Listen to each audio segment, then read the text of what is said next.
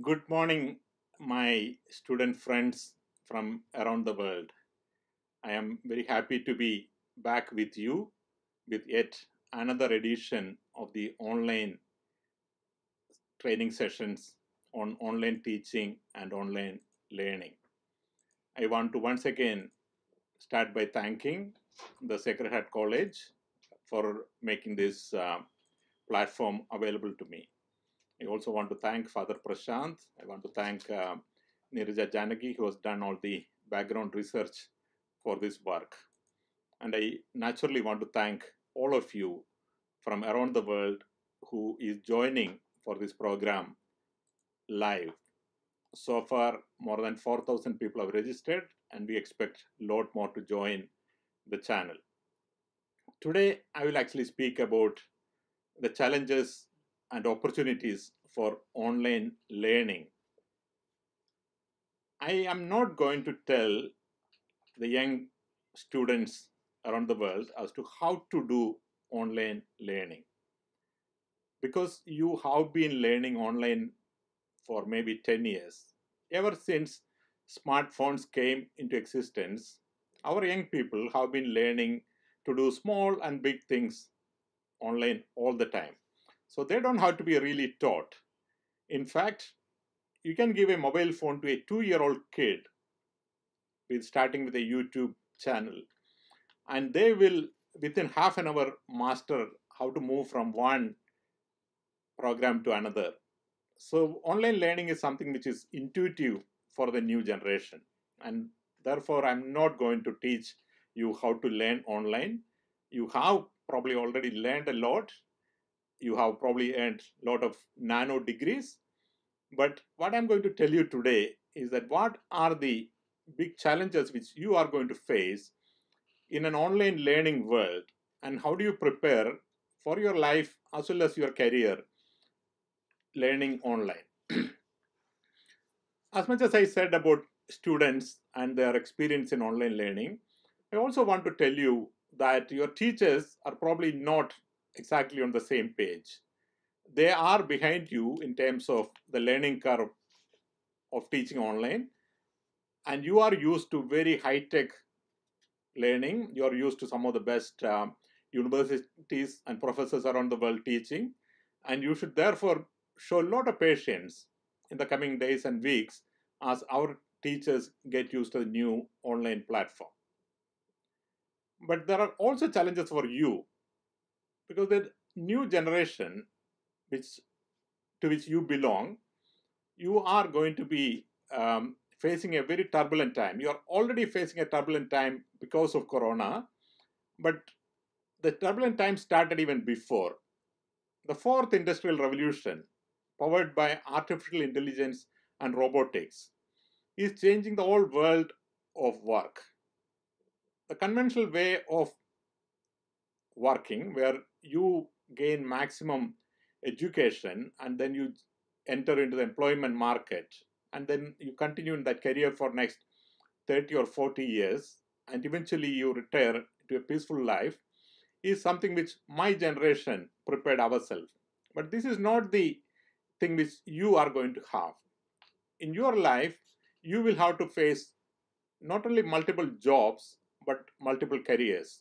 So you may start with a Bachelor of Commerce, but you may end up doing completely different things in another 10 or 20 years.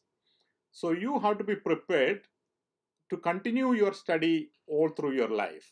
You will have to get out of the university, you have to get back into the university, you have to study online, and you have to work full time, part time, multiple jobs at the same time, and so on and so forth.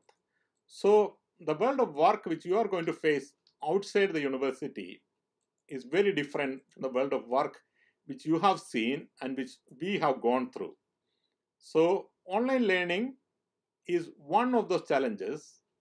While you know the actual act of learning, how do you use that to build a career, which is the bigger challenge, and that's what I'm going to address today.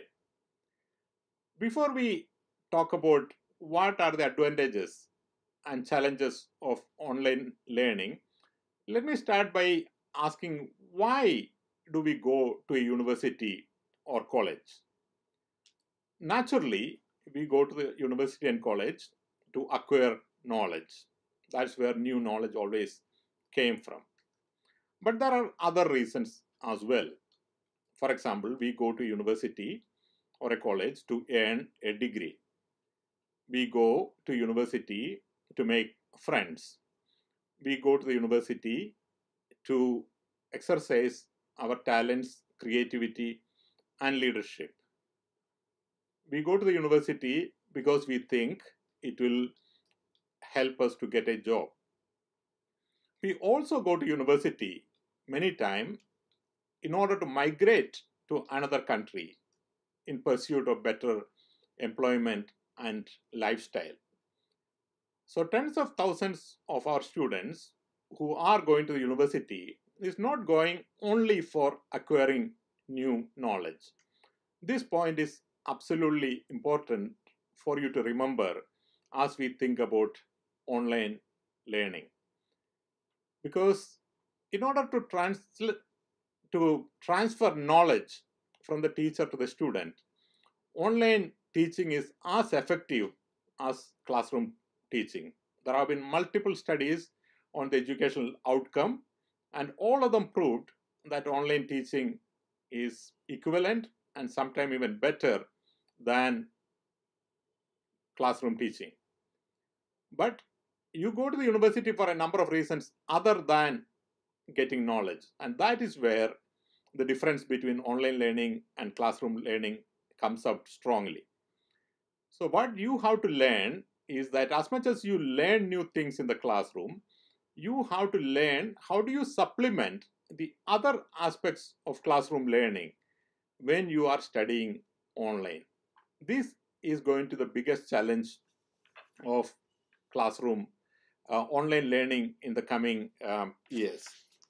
Now, even though I belong to the previous generation which went to the classroom, I had the unique privilege of learning online since 1999 when I was working for Shell, and most of our new learning, updating of our procedures, all were done online. And since I joined the United Nations, I also had to undergo series of training, in fact, multiple trainings every year, which comes through online. I also had the privilege of designing new online courses, which were taken by thousands of students around the world. So it is from this background of both learning online as well as teaching online that I'm going to talk to you today.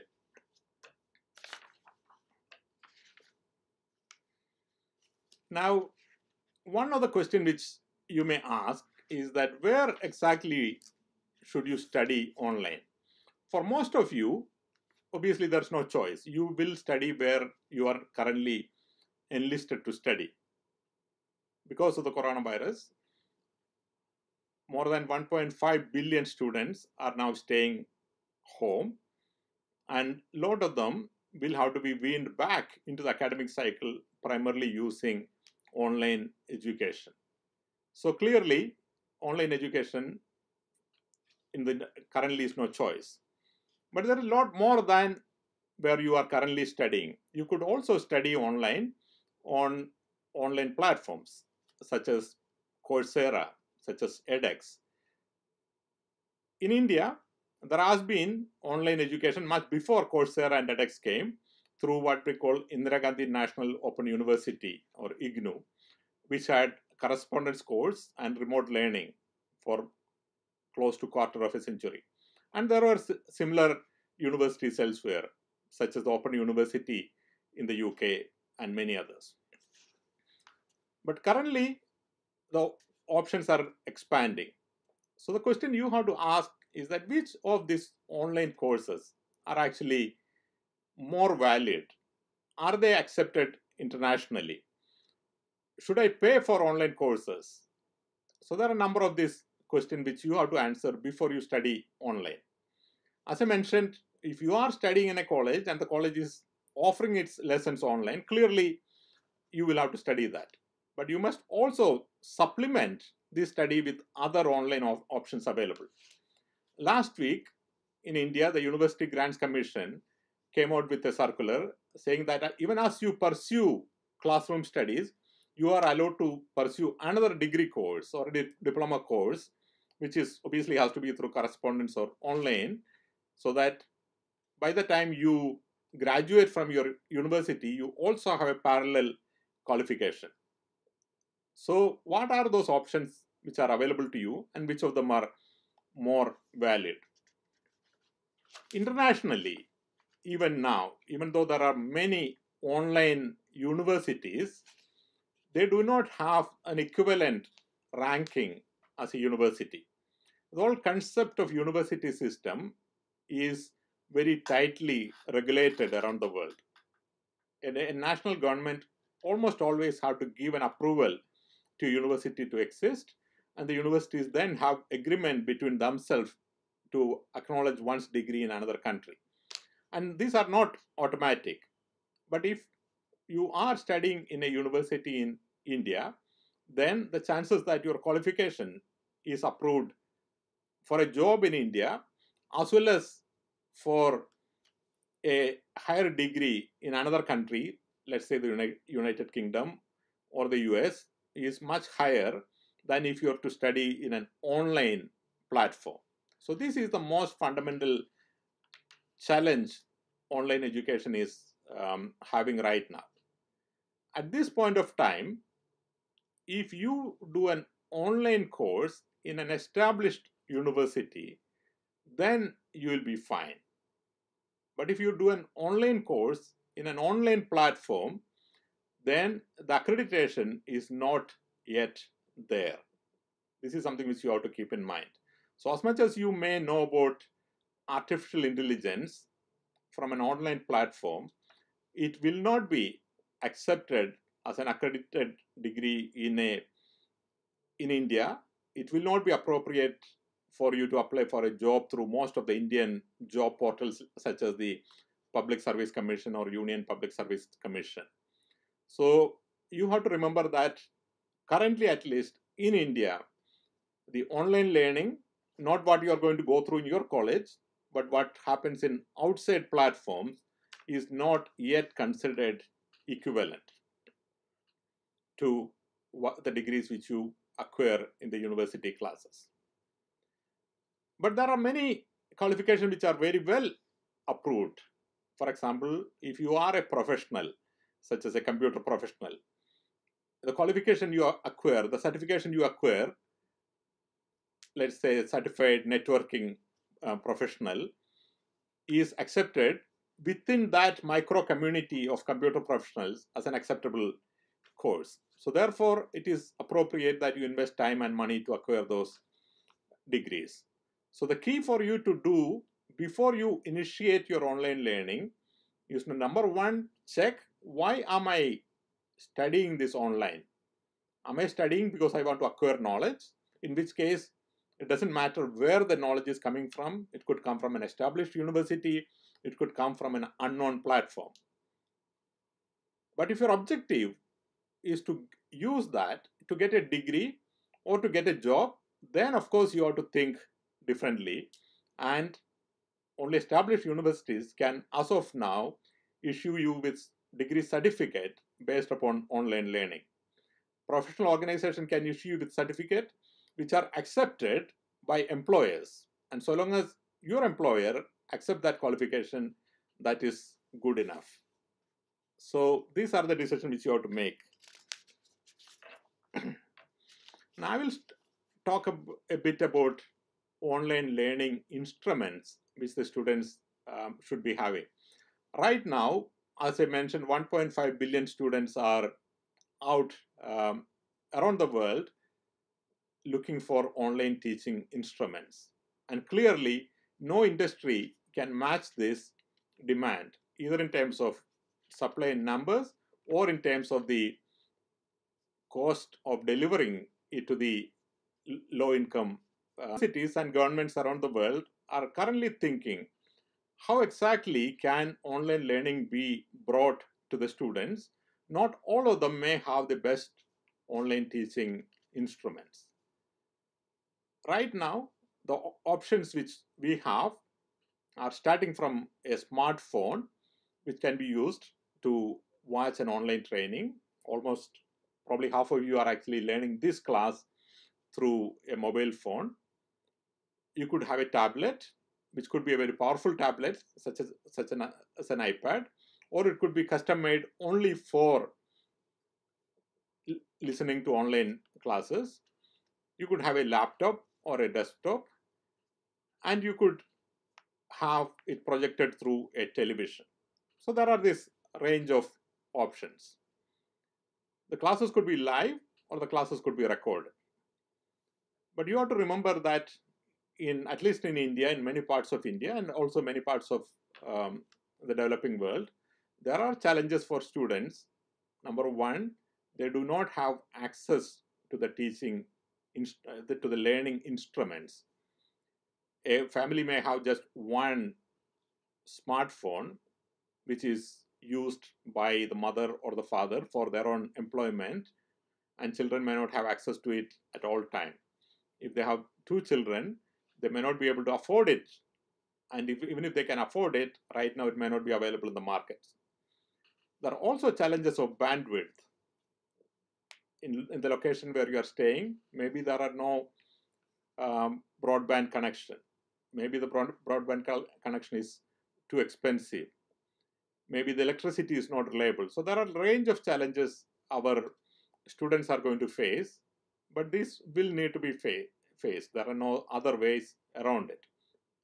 So right now, what I'm recommending to the teachers as well as to the government is to have multiple channels available to the children, and also probably minimize the amount of live teaching, because when the teaching is live, the students naturally feel compelled to be in the class at a fixed time, and it may be that fixed time when every other student is also looking for the same bandwidth, so the bandwidth is not available.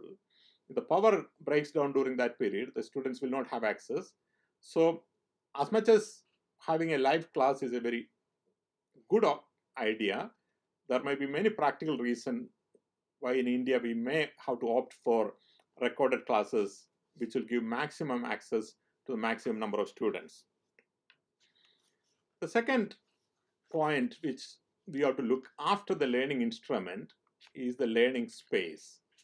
Where exactly should children learn?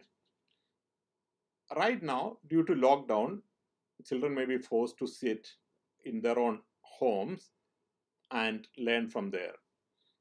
But in future, when mobility becomes possible, not necessarily long-range mobility, but even short-range mobility, then it is always a good idea for a few students to come together, even if it's two students, to come together and sit down and learn. And they may be studying in two different institutions. For example, let's say there are many students among you who have got admission in UK and Sweden, but the first semester you are not able to travel because of travel restrictions, but you have flexibility within your district wherever you are staying to move around. So in which case it may be a good idea that few of you come together and decide to sit in one common space where before the class and after the class you can do a little bit of socializing and you can create some sort of learning atmosphere. And I can tell you, this is going to be the future of education in the world. The current type of setup, where there is one geographically constrained university, such as the NG University or the Kerala University or an IIT, where all the students who are studying there are physically present in one campus, where one teacher is delivering to all the students simultaneously. That's going to be history very soon. What will happen is that you may be a student in Harvard, you may be a student in Oxford, you may be a student in IIT, you may be a student in Sacred Heart College, but if your house is in Trivandrum, you may be able to go to a shared learning place in Trivandrum, which could actually be one of the existing colleges, and then sit down and learn this through learning instruments, through high-speed internet, through 24/7 power supply. So you start to think in those lines, that the old period where you will all go to one college is not going to be there. It's not a good idea to sit at home and study all by yourself, because that will not achieve many of the objectives of education. So therefore, start to create learning spaces. At least have one buddy, preferably more. But if you have no choice for a number of reasons, such as mobility, such as lockdown, then of course you'll have to do in your own house. In which case, please identify a secure learning space within your house. However limited the facilities in your house is, but please create one learning space which you use consistently for learning. You ensure that there is not much noise in that corner of the house. There are no excessive light. The chair which you are sitting is comfortable because you have to sit there for a long time.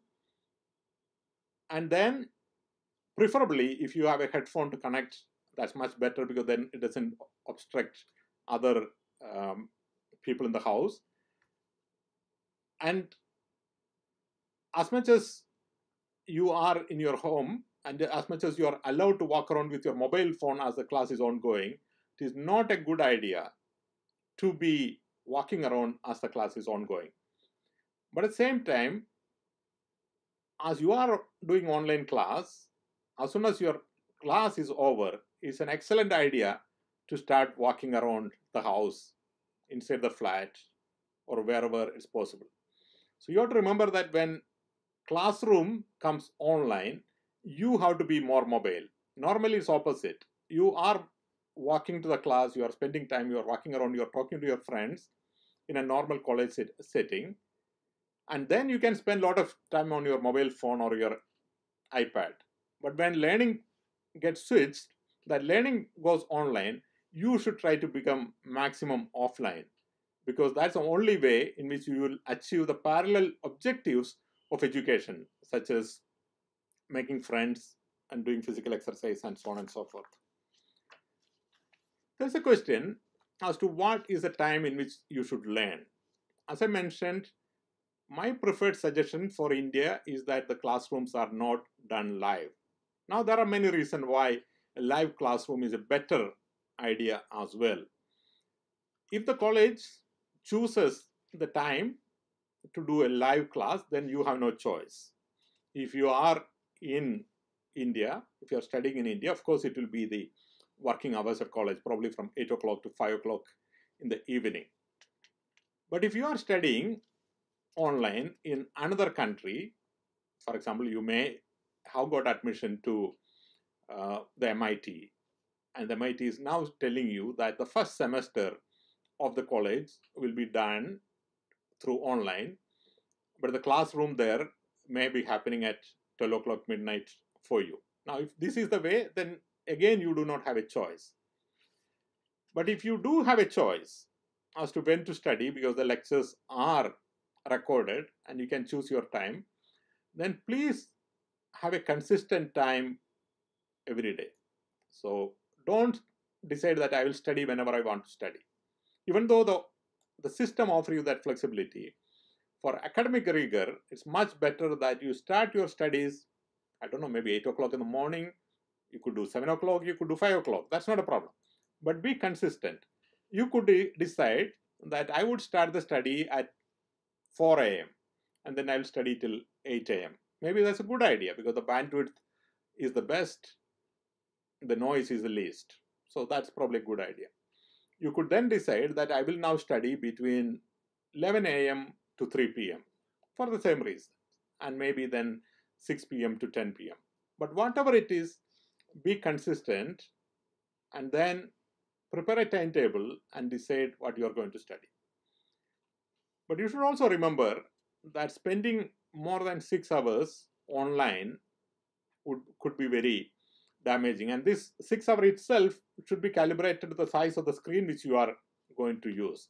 If you are using a mobile phone, then the stress on your eyes is a lot more compared to if you're listening to an online class in a television system. So you have to calibrate the amount of time which you are going to spend online.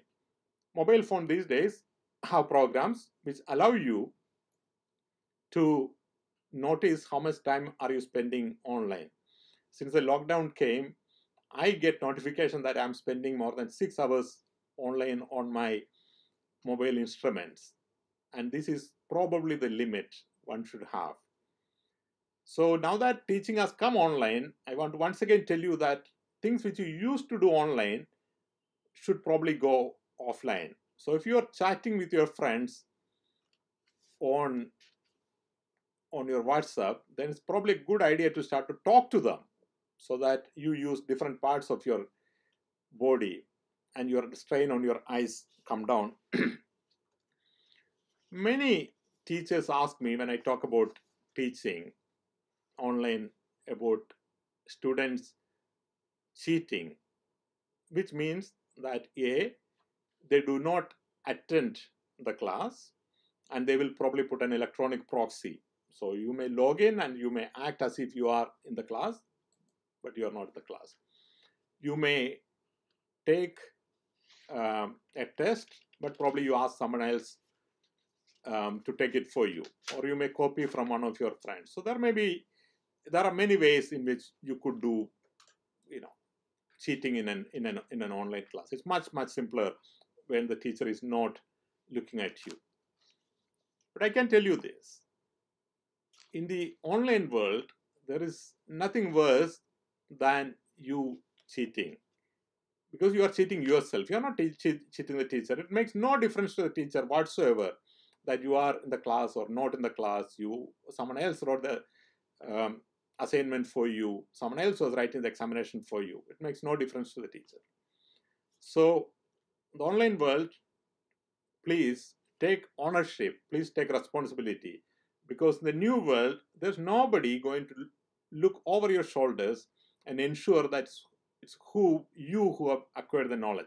But you will be found out as soon as you come to the employment market with a certificate acquired online. You will be found out. But the employers are also going to assume, when you go with a certificate saying that your proctoring may not have been perfect, and therefore they will check your educational outcome a lot more rigorous than in the past. So for your own sake, tell yourself that whatever is the flexibility available to you, whatever is the opportunity available to you, we are not going to cheat, because it's not going to help anyone. But there is something which you should do. This is regarding engagement. When you are in online class, you do not have to engage with the teachers as you are in the class. The teacher is not looking at you. The teacher is not asking you to ask a question. But it is on you to take that initiative. So when you are in an online learning environment, ensure that you are engaging with your teachers all the time. If you are in a live classroom, then use the chat board. If you, after the class, use the bulletin boards. After the class, send questions to the WhatsApp. Whatever is the possibility, and give a call to the teacher. But whatever are the possibilities, please ensure that your engagement is maximum. This is not only to demonstrate your presence, but this is also to prepare for future. Because in the future working world, if you are not leaning in and if you are not engaging, then your presence is not. You should also learn to collaborate with other students. The future is not going to be individualistic. The future is going to be collaborative and collective. And the biggest asset you will have in future is your ability to collaborate. Now, in a classroom, it's very obvious. Most students have their own preferred friends and their preferred gangs. But in an online setting, you are not used to that. I have requested in my last seminar to the teachers to start grouping people, two at a time as a buddy system, but then multiple groups in which you get engaged and then you start to work collaborative projects. Now, the project may be assigned by the teachers, or you could do it yourself. When you are learning online, you should take the initiative. There are limits to how much the teacher can push in your direction.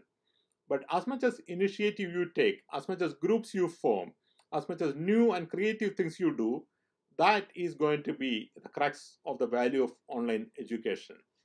As I mentioned again, the teachers may not insist. The teachers are still getting used to the online education system. So they may still do the conventional classroom, they may still do the PowerPoints, and they may still be happy if you write the exam and score the marks.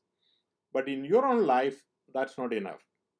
You would perform in the real world outside only if you learn to perform as a group, and using all the online tools of collaboration is absolutely important.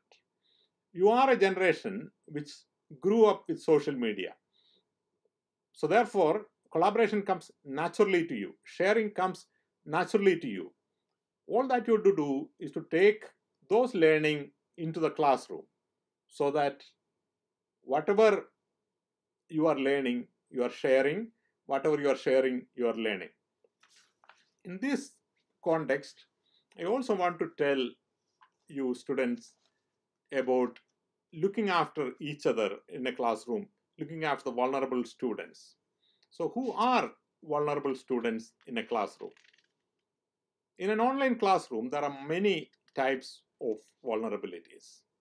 Number one, I already mentioned, those who are digitally vulnerable. People who do not have electricity 24/7, people who do not have bandwidth, people who do not have the learning instruments which you may have access to. So this is a digital vulnerability. You should reach out, and the teachers should facilitate this to your friends and find out if they have access. If your buddy does not have access to good bandwidth and you have access, then please invite that person to your house or your learning space so that you can work together. If they do not have access to 24/7 electricity, please invite them to your learning space so that they have access to electricity when they are studying. If they do not have access to teaching instrument, if you have to spare, please spare with them, or you share with them. Because what the digital divide is going to do to students is quite dramatic. People who are extremely good at studies could fall behind just because they are not digitally equipped to deal with the online learning revolution. So digitally vulnerable, number one. Number two, of course, are people with learning difficulties. This was always there, that in every class there are students of multiple level of learning ability. But in a real classroom, teachers could give special attention to those students, and friends could help them on each other. But in an online learning environment, everyone is sitting in different houses, and the teacher is not able to provide that type of special help. Once again, I have requested the teachers to identify those who have learning difficulties, and then support them by creating a buddy system. Some of the very students who study very well, create a system in which they are paired with somebody who's not doing very well, so that they can learn together, and somebody who's doing good can uplift the other person. They can be put into a group so that the group momentum will carry it through. But you as a student also, please be on the lookout and please reach out. The third set of vulnerability is about people who have different abilities. Children with different abilities already have challenges in attending universities, and the digital revolution make things a bit worse. So if you have classmates who have different abilities, please ensure that you include them in your learning activities, because only if you create a society where every segment of the society, people of all backgrounds, including people with different abilities, are able to perform to their best, then you create an optimal society. Girl students face particular challenges in online learning environment. Unfortunately, in Kerala, even now, there are gender stereotypes. There are responsibilities assigned to girls at home which are not assigned to boys. So while boys might get uninterrupted study time, that may not be the case for girls. So both teachers as well as students should be cognizant of these different gender roles. In terms of digital learning in your classrooms, as you will see, your teachers are working hard. As I speak, I know thousands of students across Kerala are preparing for the online teaching for the first time. Now, the online teaching which you have seen in YouTube, in Coursera, in edX, these are courses which spent months in preparation and hundreds of thousands of dollars in production. In 2014, when we designed our first online course, we spent close to a year planning for it. And we spent 4 months intensively working on it. Multiple lecturers, animations, associated materials. And we spent $150,000, close to 1 crore rupees, just to create one course of 40 lectures and 6 credit points. And it is this type of preparation which go into an online course which you are used to. But what you are going to see are teachers who, with probably 1 month notice, limited training, very limited resources, trying to teach online. So there will be constraints of that. So please be patient and please be as much supportive as possible. But as much as you study from the classroom of your teachers, there are also lots and lots of learning material out there. You go to YouTube, you go to a TED lecture, you go to a lecture from other universities. You can audit without making any payment in these online universities almost any course which you want to learn. Similarly, there are online resources in print, online resources such as journals, such as newspapers, something which is not video but digital content. So use all those information to supplement the classroom learning which you are having. I want to tell you a few things about good online learning. And this goes a lot beyond the classroom. You are all used to working in the internet. You know internet has lots and lots of resources and is very easily available. One click, you can get anything about from how to fold a paper towel to how to build a nuclear power plant. But you may or may not know that everything which is available on the internet, even though it is easy to access, they are not free to use. There are copyright restrictions. In India, the whole idea of copyright is not fully understood. When we were students, we used to make photocopies of almost any book or journals without asking anybody, without asking any questions. But these are not allowed as per intellectual property right laws. So before you use anything online, please check out the intellectual property right. If you Google for an image, the image actually says some images may be subject to copyright laws. So please check what are those images. There are provisions like fair usage, and most of the academic usage are fair usages, but don't take it for granted.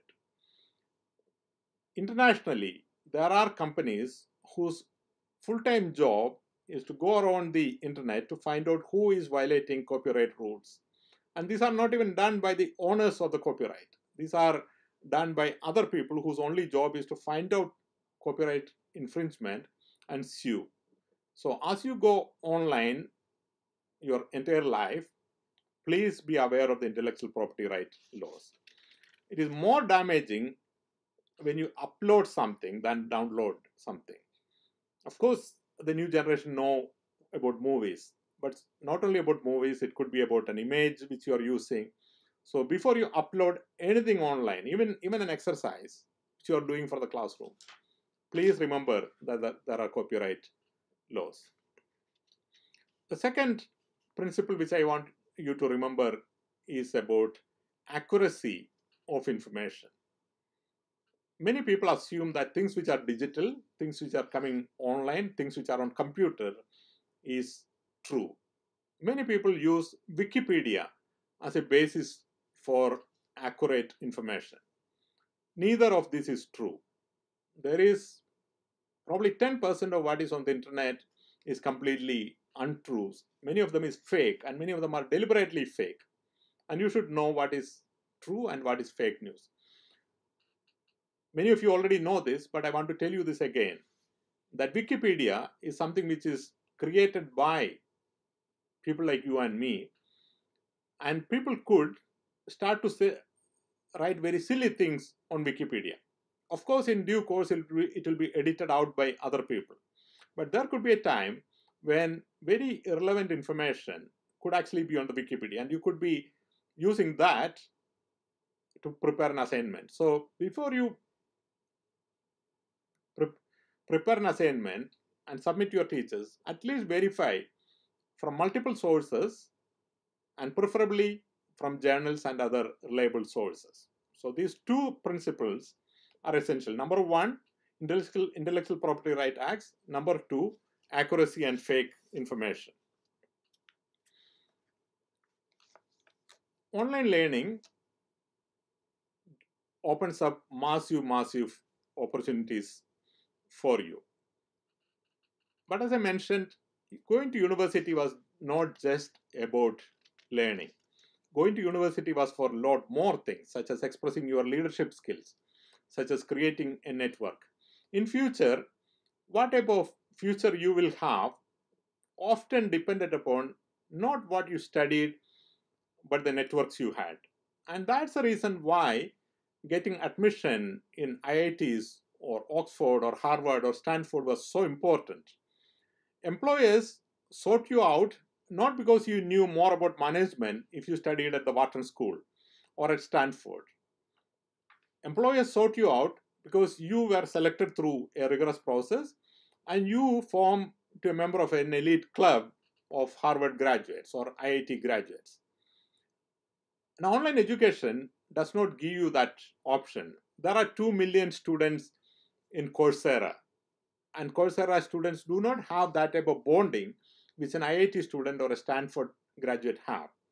So you have to learn to create these new networks which will propel your career outside the classroom. This is absolutely essential. So use your classroom to do the learning. Do your classroom to support each other. But in order to create networks, you have to go outside. And there are many ways of doing that. Number one, if you do not have it, I ask you, even today, go and prepare your LinkedIn profile. I assume most of you know what a LinkedIn profile is. LinkedIn is one of the social media, the most preferred social media profile for professionals. So all the students who are listening to me today either should already have one. If not, they should create one today. And not only just create a LinkedIn profile and leave it there. You should keep it live. You should keep it active. The LinkedIn has a LinkedIn University where you can study hundreds of courses. Some of them you have to pay to get a certificate. Many of them are free. But always study. But not only study, you also engage with other students around the world. Start to form a network.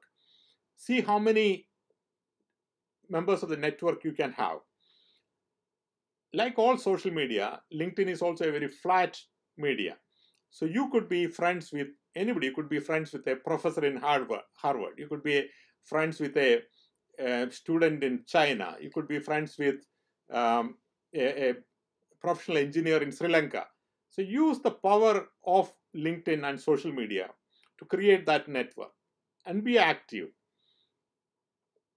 And already in the developed world, you are not looking for jobs. The jobs are looking for you.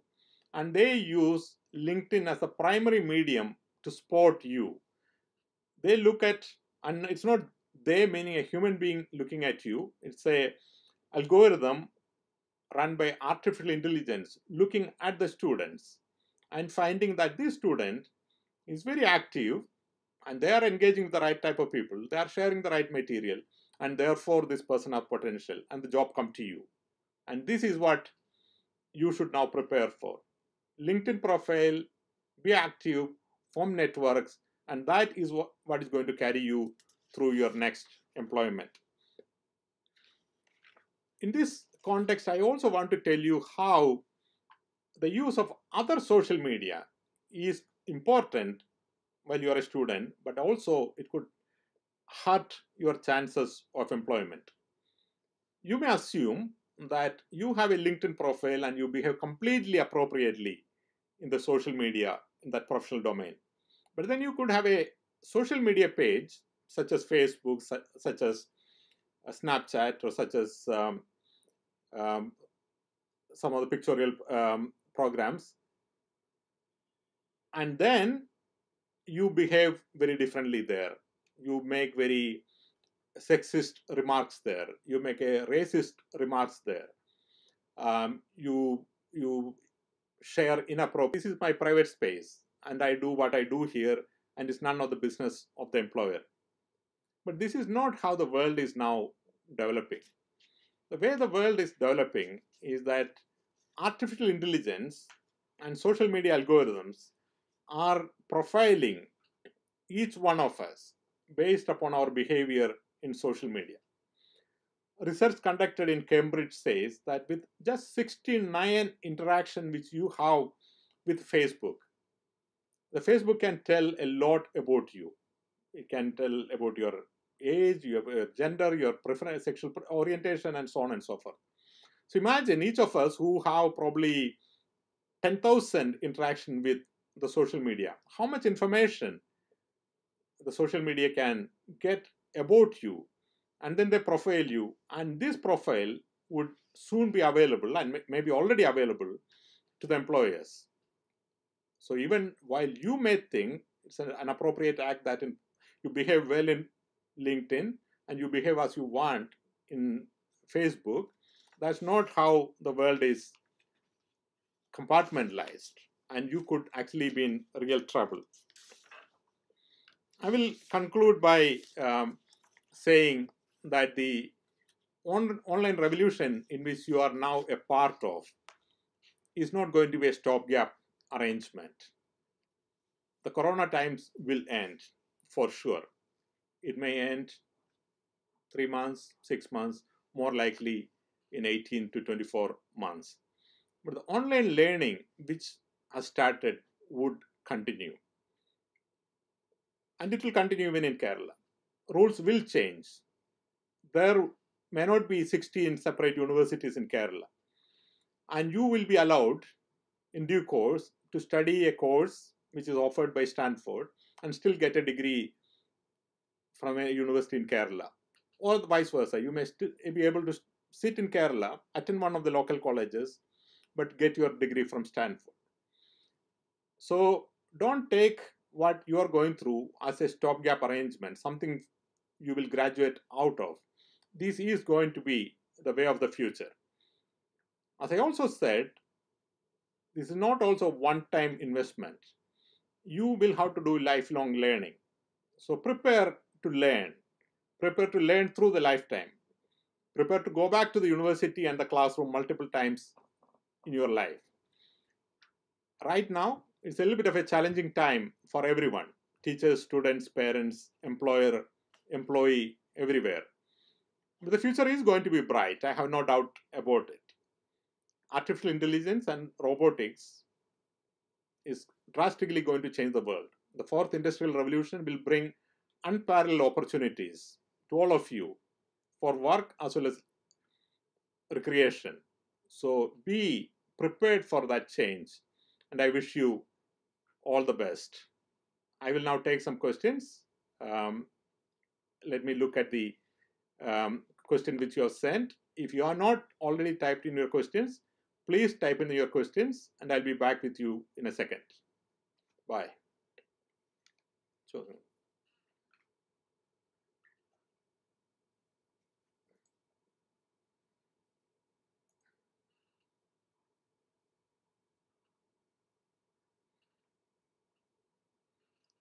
I have a question from Mr. George.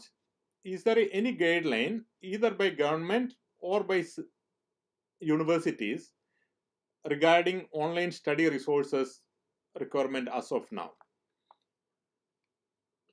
The university, if you are referring to universities in Kerala, I think the technological university have come out with guidance.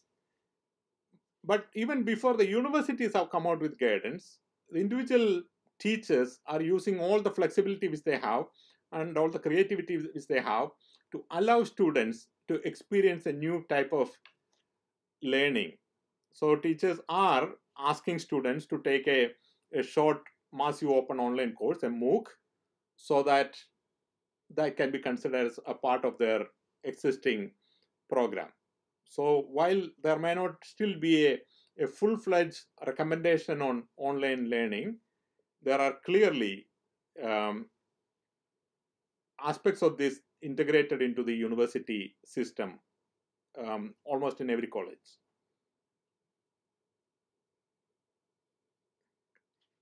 There's a question from Sri Lakshmi Kanoth. Is online education as effective as face-to-face instruction? As I mentioned at the beginning of the lecture, the online education has multiple objectives. It's not just about transfer of knowledge from the professor to the student. Education is a lot more than that. But if your question is purely about in terms of transferring knowledge from teacher to the student, is online education as effective? The answer is yes. There has been studies ever since 2006 which I have seen, where the educational outcome in online class and face-to-face class has been compared, and it always come equal, some more, some less. I have myself conducted studies of our classroom learning. We have taught close to 500 students in classroom, and we have taught 12,000 students online, and we have compared those students as to how they learned the material, and the comparisons are very good. So that's not the issue. Transfer of knowledge is not the issue. But in terms of the objective of a university as a place to socialize the young, prepare the young people for a society, that's very different. If a child were to be born in a house and sit and do everything up to university, sitting in their bedroom, using the best instruments they have, the best teaching instrument, best learning instrument from the best universities, how will that person come out into the real world and start to interact with the society? Will they understand all the type of, will they understand empathy, for example? Will they understand how to deal with people of different ability, for example? Will they be sexist, for example? So there are many aspects of education which cannot be done online, and therefore some degree of interaction is needed. But that's not needed in a university classroom. So you need not recreate a classroom only for that purpose. That purpose can be met in other shared learning spaces. My own expectation is that in due course, there will be a lot more shared learning space right across the country, across the world, where you will probably go to your nearest shared learning space. And you may go to multiple learning space. You may go on Monday to your learning space in Kakinad.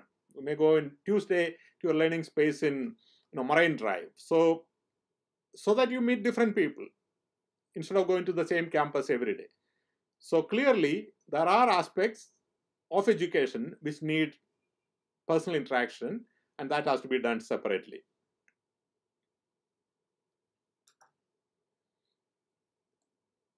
I have a question on what are the complexities of online teaching. I refer to my lecture last week. It's available on the SH Vision channel. And this is about what are the challenges and how teachers can prepare for those challenges. There are many challenges, and I have explained it.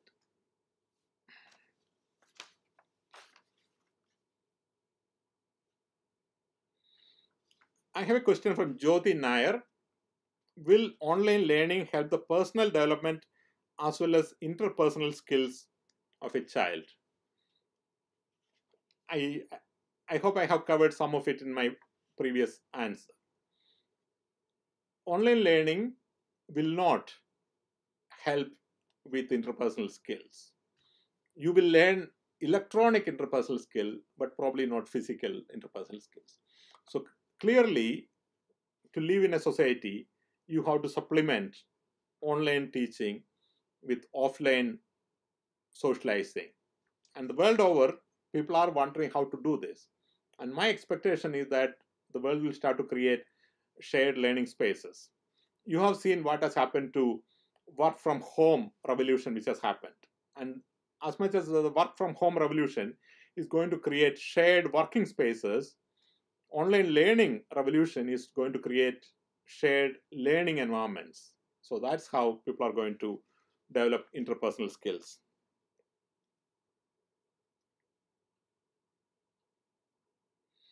There's a question from Syed Saba. Sir, by just viewing at the online courses, how can you come to know its worth? A very interesting question indeed. As I mentioned before, there are many ways of dealing with it. Number one, if your objective is to obtain a degree which has accreditation, then clearly you have to right now go to established universities which are delivering those training content. You have to go to IGNU or FutureLearn. But if your objective is to understand a topic, then you can go anywhere. You can go to Coursera, you can go to edX, you can go to a number of other platforms. Now the new generation know automatically how to evaluate a product online. There are Google reviews and there are many, many, many other reviews. If I am traveling to, let's say, Nigeria, and if I want to stay in a hotel, how will I decide if the hotel where I'm going to is a good hotel? Anybody can take a very good picture, even of a very bad hotel. And then I have no way of finding it out if it's true or not. And people try to do that. Many hotels in the beginning did try that type of thing, that they put pictures which are not realistic, which are photoshopped and so on. But very soon the market found a way of getting around it. So that's when the reviews started coming. So people, user who actually go to the place will write a review and say the actual facilities do not match the photographs. And then it start to get a lower and lower rating. So if you go to booking.com, for example, and if your hotel have a rating of less than 5, then nobody is going to go to that hotel. And this is exactly what's happening for online courses as well. If there's a good online course, people will be writing good reviews. So in future, it is this crowd-based feedback which is going to be your best bet rather than any other type of information which you receive.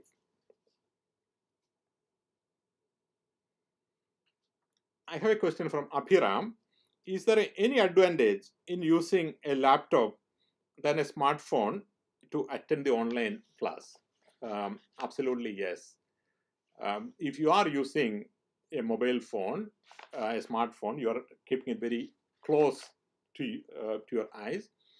The noise level is not good unless you are using a headphone, and clearly it is going to put extra strain on your eyes and your ears. And so it is preferable. The bigger your learning instrument, the better it is for you.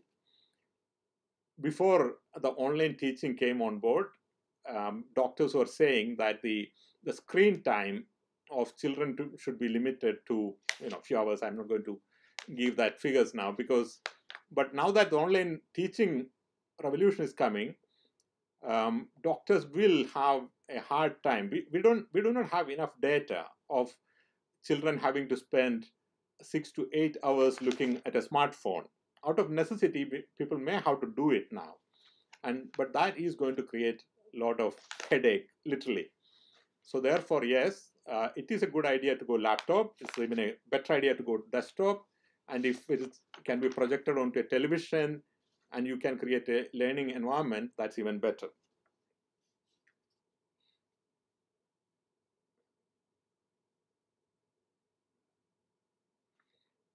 I have a question from a series of students, I imagine.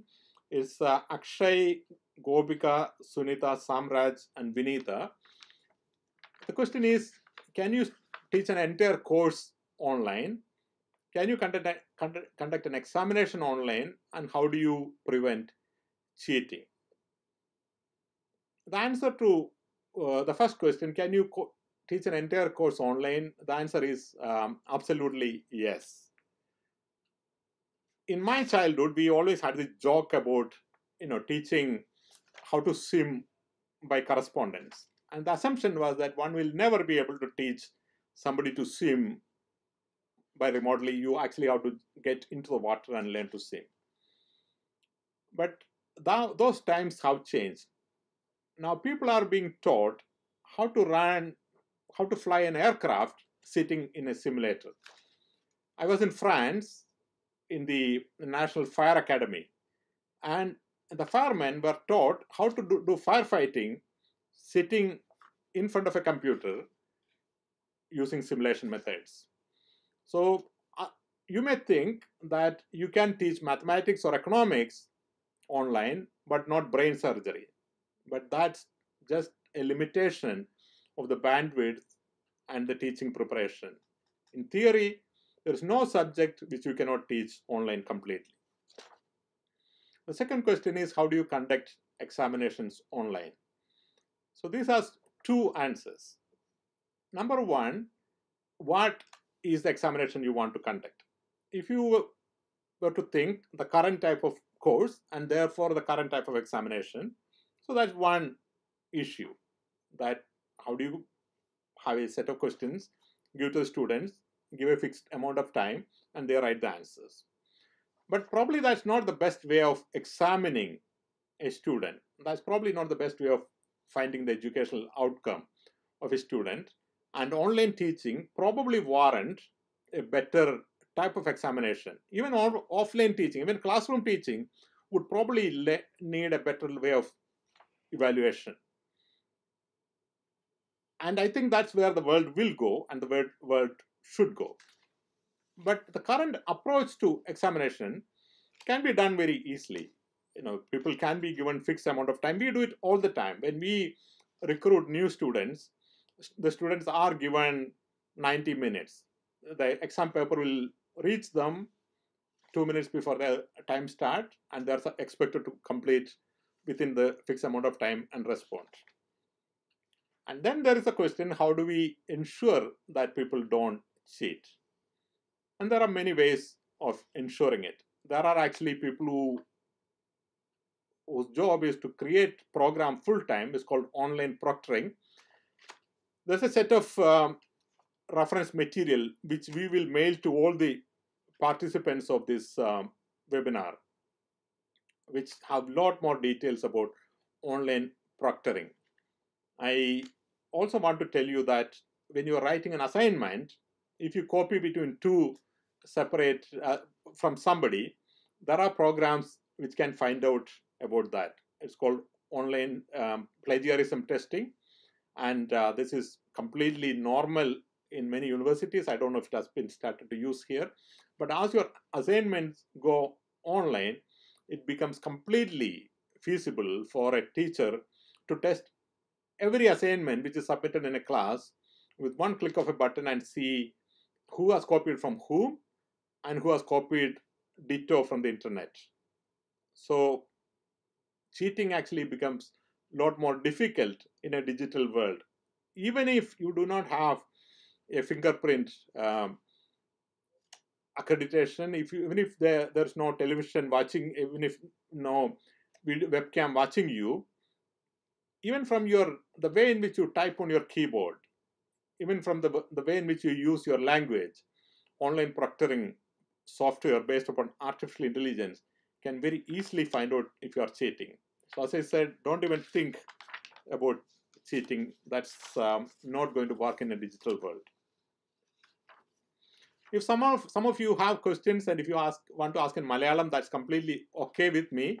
I am just doing it in English because there are a number of students from around the world who has registered for this, and I wanted to be accessible to them as well. But if you feel more comfortable asking in Malayalam, please ask. I have plenty of questions here, but if some of you want to ask more questions, please feel free to answer those as well.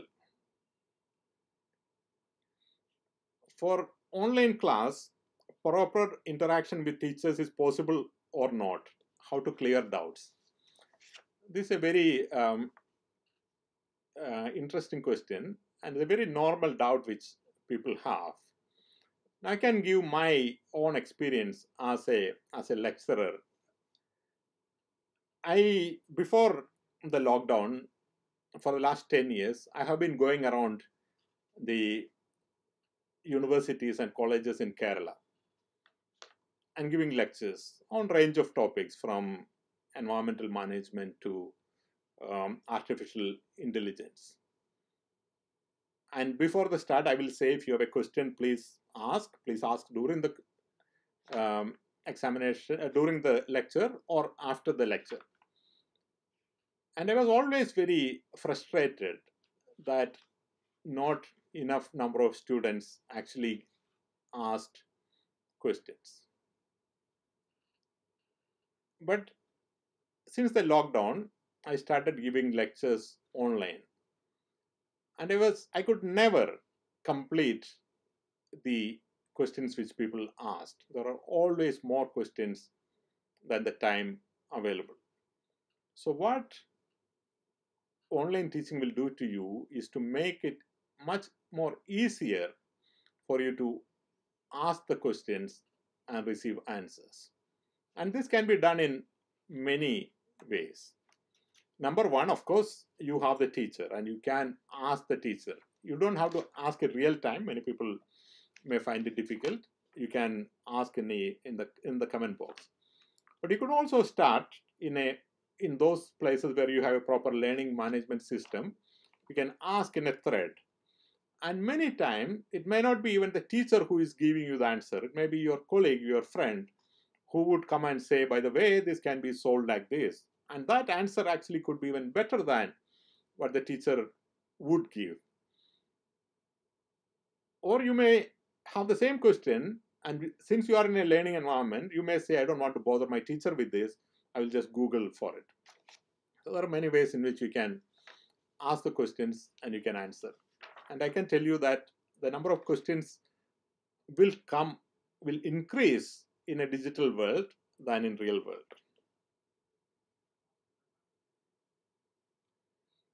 I have a question from Amita Mohan, which says, value of e-certificate on science subjects that have practicals to be done.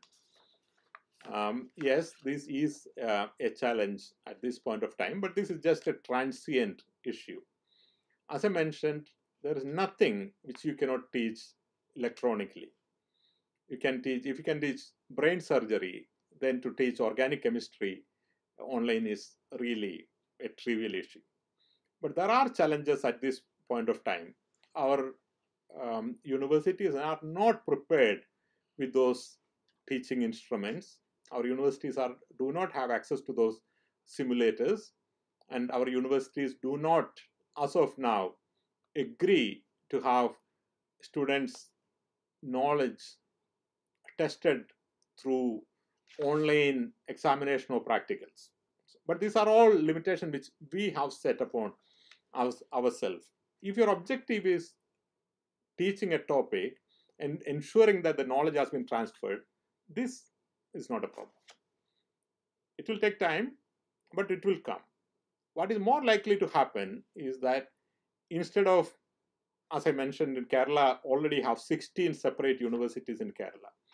There are 800 universities in India. There are over 10,000 universities in the world. Now you look at other things. So you look at internet search engines. How many do you have? Maybe 10. Google being the most obvious. Yahoo. Look at social media. Facebook. One Facebook. In the past there were Orkut as well. But There are few. So LinkedIn, there may be one or two. So what is going to happen is that in the whole world, there will be very, very few universities. Maybe there is one university in India. Maybe there are 10 universities in the whole world. Maybe one for every language. Maybe two each. And these universities will invest as much as money is needed to create simulations, to create online lectures, which anybody can follow from any part of the world, real time, reduced bandwidth, whatever. There will be many ways of doing it. They will also create ways in which examination can be done, proctoring can be done, cheating can be found out, so that students can be taught from anywhere, evaluated from anywhere, and degrees can be awarded. We are not there yet, but that's where we are going. So therefore, the question is not a theoretical one that has been answered, but a practical one. Can we do it now? No, the answer is no, we can't.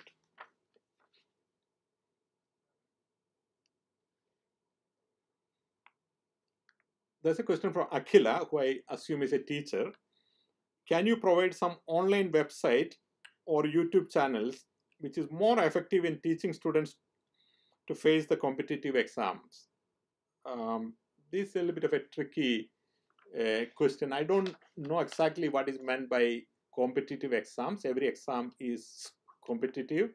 So if you are meaning civil service exam or Kerala public service examination, etc., we can of course find out. But I get every day on my own timeline, free public PSC coaching and so on and so forth. So with one Google, you should be able to find that out. But if you are not able to get that answer, please come back to me. My email is Thummarukudy, THUMMARUKUDY @gmail.com. Any of you who's listening this and have any doubts, you can always write to me, and I will reply to that, and I can give you the answer. Please confirm you meant competitive exam by Indian Civil Service or something equivalent.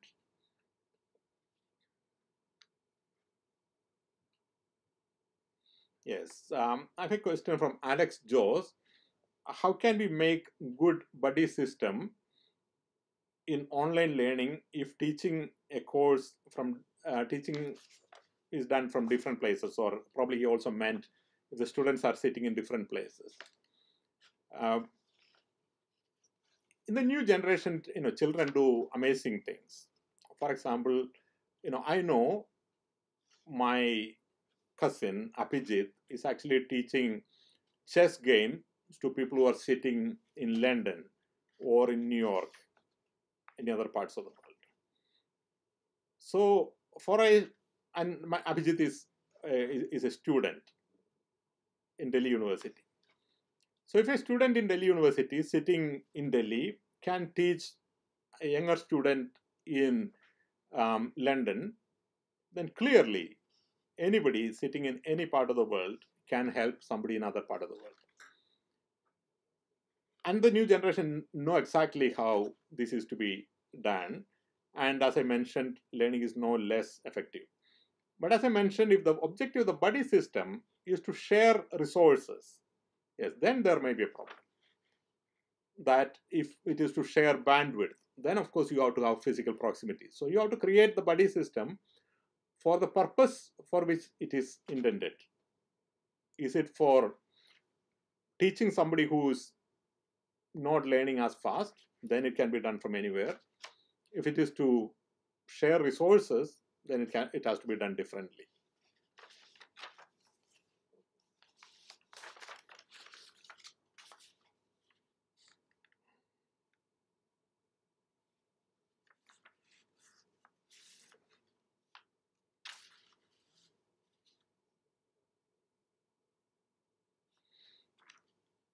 I have a question from two people, Ganga and Shamsad. Is this online class become an end of school college life experience? Will it affect socialization and interpersonal relationships? The current online learning which you are going to experience is not going to be an end of college experience. The teachers are keen to open the university. The government is absolutely keen, and I'm sure you and your parents are also keen to have normal education resume. So that's not going to be an end of college experience. Whether this will last another 4 weeks or 4 months, I can't say at this point of time.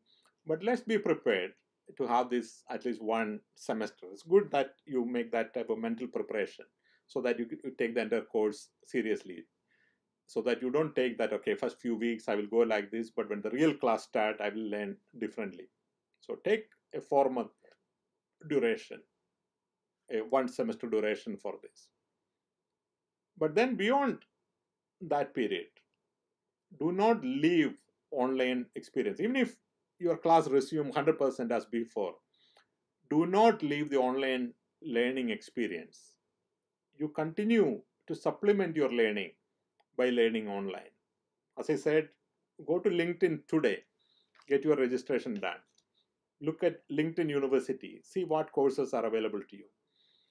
You go to Coursera, you go to edX, and learn on things which you want to learn, not probably something which you are studying in the classroom, or probably something which you are not studying in the classroom, something which you want to learn outside the classroom.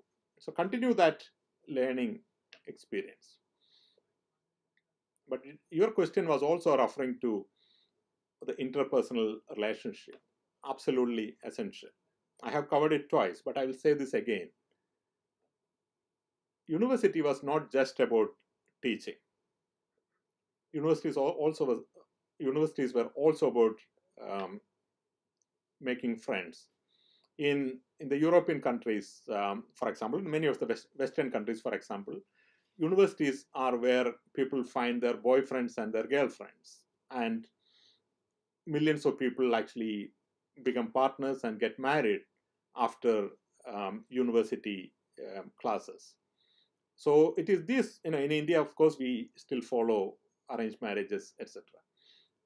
But it is these opportunities which is reducing as the classes go online.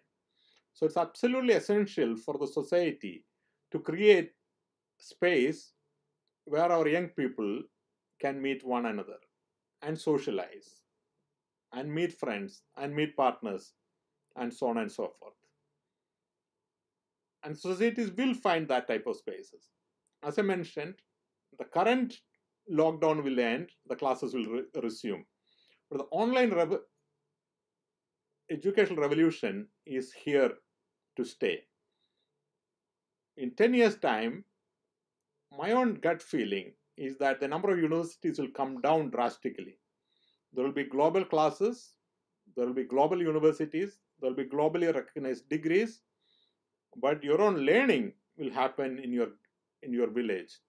You may start to travel to see new place. You may start to travel to attend an interview, but your working space will also come back to where you want to be. It could be in your village, it could be in your town, it could be in another town where you want to be. But it won't be where the employer is. Teaching won't be where the teacher is. And that's going to be the future. So yes, we will have to create, the society will have to create shared spaces where students can socialize and become better adults. A question from Anne-Marie. Can practicals be done using online classes? I think I mentioned this before. If the answer is, can practicals be done this semester, this year, the answer is probably no, we are not yet ready for that. But what is likely to happen if the strict lockdown continue, inter-district transfer is not possible, that your teacher may teach you chemistry, you may be in Trivandrum, and the teacher may be in Thevara Sacred Heart College. So you study all the theory online, but you may go to a college in Trivandrum to do the practicals. And somebody from studying in University College, but a resident in Ernakulam may actually do their practicals in Kochi. So these type of let's say, shortcuts and improvisations may have to be done, but that's not going to be the future. The future is where the practicals will fully go online. Some of you are doing biology may know this. When we were doing our pre-degree in 1980s, there are frog dissections, and our college used to go and buy and procure frogs so that children could practice on them. But now this can be done electronically. Soon the same thing will happen to almost every other type of practicals.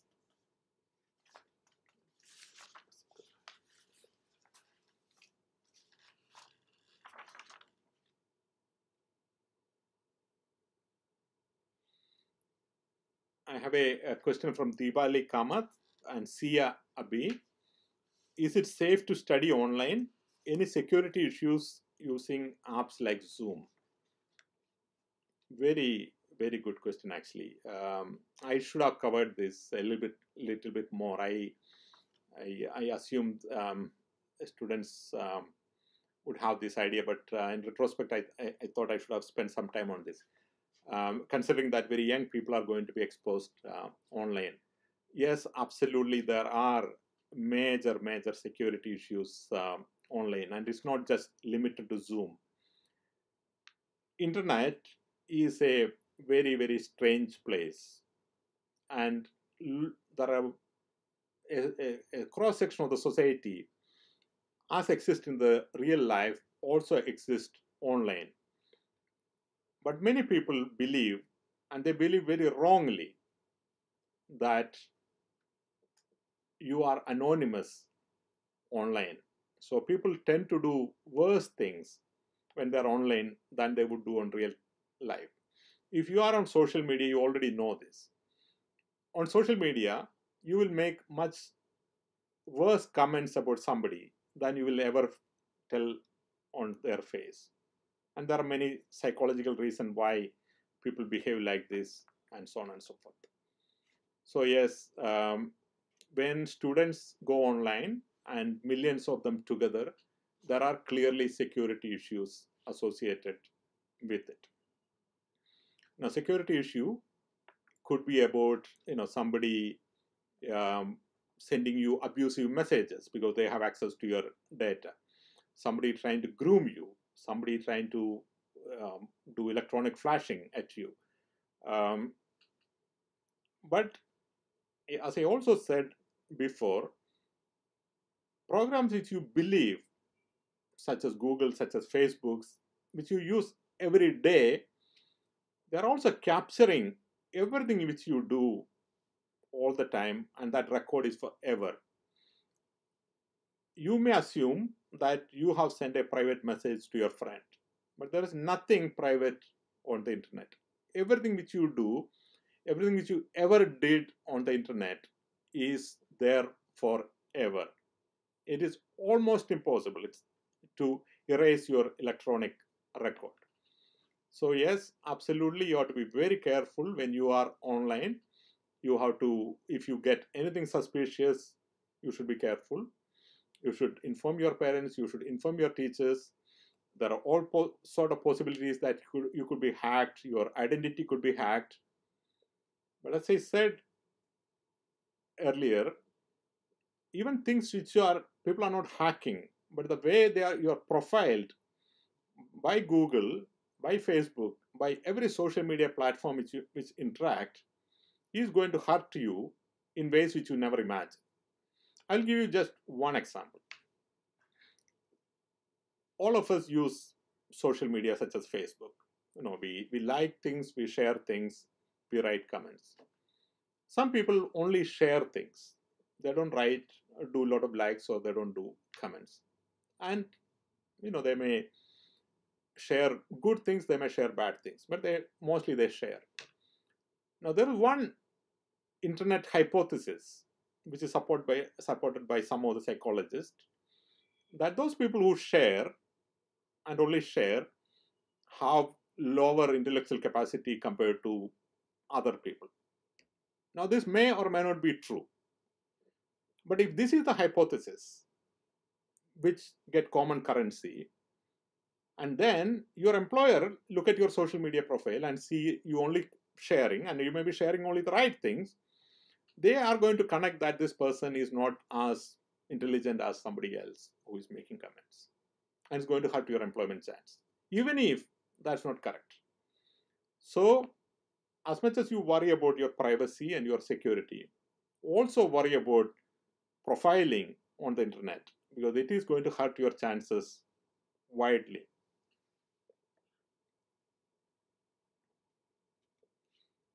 There's a question from Benny Palati. What are the basic skills for online academic life? Of course, the first skill is retaining attention span. How long can you retain your attention span in a classroom, online classroom? And this is very different from in a real classroom. In a real classroom, you have no choice. The teacher is there. You cannot walk around. You cannot get out of the class. But in an online classroom, you have to have an attention span. All the theory is saying your attention span normally is 8 minutes. So that's why we are recommending to people to have their lecture broken into shorter duration and have multiple activities in the same class. Now, I know it's not very easy. I have been sitting and talking to you for an hour and a half now. So there are limitations to applying this rule. But number one, attention span. Number two, interaction. How do you make your presence felt in the classroom while the classes are ongoing? It's not necessarily while live classes are ongoing. You could make the comment after the class. You could start a discussion thread. You could retain the material. So there are many ways in which you can make your presence felt. Number three, networking. How do you collaborate with your peers to ensure that your networking skills get improved? It's not just about the education, the academic outcome. It's also about your educational outcome of networking skills. And finally, that of creativity. When you are going through a classroom and you write the exam exactly like everyone else did, then that's really not good enough in the new world. Instead of writing an examination, if you were to make a mobile short film showing, let's say if you are an economics student, and you are learning about share markets. So you could write all the essays, but you could also make a YouTube video or a mobile clip on how the share market works. You could do some interviews of people. So creativity is the fourth element.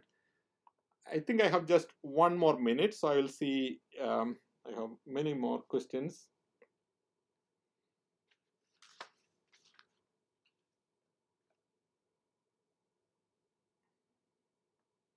Okay. The final question I will take is from Joseph Jude. This is regarding how can we ensure that we are abiding by the copyright policies while using resources from the internet? This is not very easy, to be honest. But the first point I wanted you to realize is that there is an issue like that. There are copyright laws which are not very well followed or understood in India. But as learning goes online and everything which you download and upload become universal, these international legal companies could find a market in India to sue, not necessarily you, maybe you're the college or university where you're studying and where such copyrighted material was shared without consent. So clearly, this has to be done as a part of the online supplementary course. So perhaps I will recommend to Secretariat College or to the Government of Kerala that we do design a half an hour course on how exactly you check the intellectual property right of a PDF document, a PowerPoint document, an image, downloading and uploading. In the background material which we will provide, we will actually add some material about intellectual property right. I will close at this point of time. I want to thank all of you who have been watching. I'm aware that my own son Siddharth is watching this, so I will just say hello to Siddharth as well. And have a good academic year ahead. Thank you.